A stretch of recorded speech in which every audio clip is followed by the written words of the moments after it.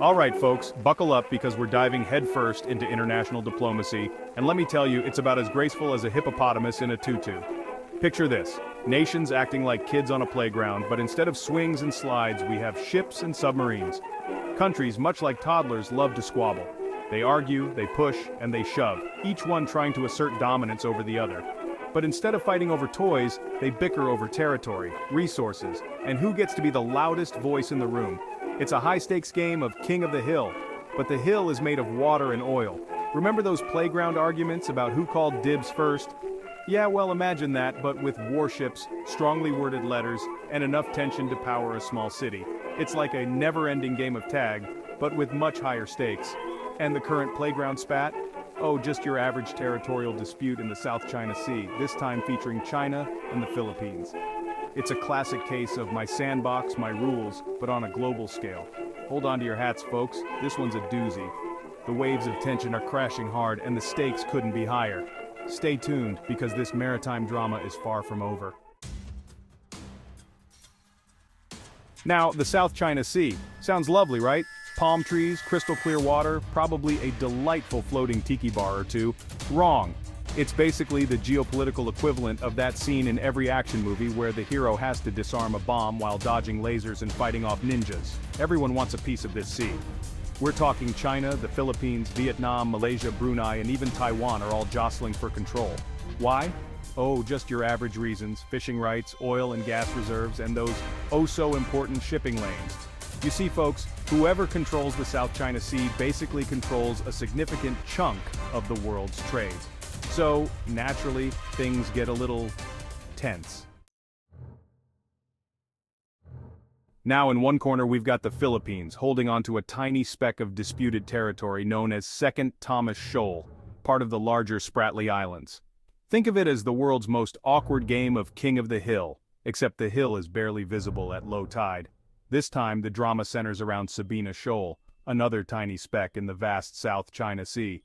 China, in its infinite wisdom, has decided it wants Sabina Shoal. Why? Who knows? Maybe they're collecting them like those limited edition commemorative plates your grandma used to buy? Section 4. Red lines in the water. China draws a line in the sand. But it's water. China, never one to mince words or warships, has issued a stark warning to the Philippines, essentially saying, back off. This is our sandbar, or shoal. This isn't just a casual warning, it's a serious geopolitical move.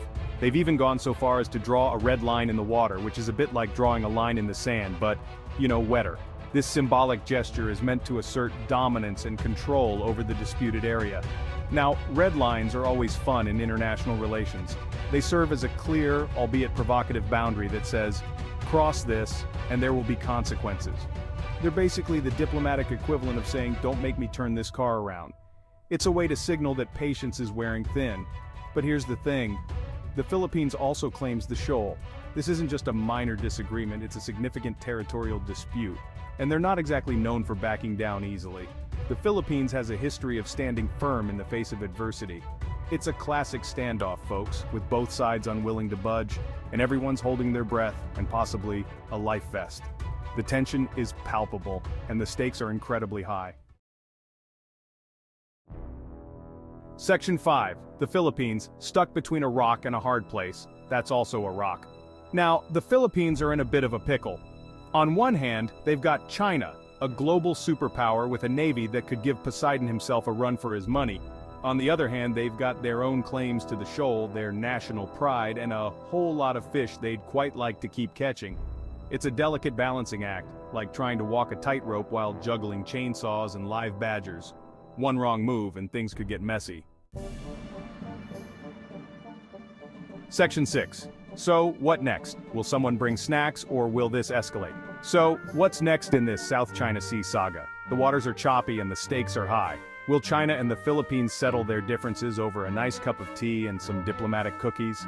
Or will they continue to circle each other like wary sharks? Will they agree to share the shoal and turn it into a fabulous underwater resort? Imagine a place where tourists can snorkel over disputed territories. Or will this escalate into something messier? Military drills are already a common sight, but could they turn into real conflict? Honestly, folks, your guess is as good as mine.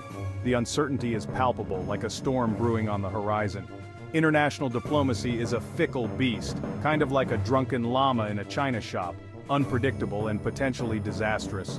One wrong move could tip the balance, but one thing is for sure, the South China Sea is going to remain a geopolitical hotspot for the foreseeable future.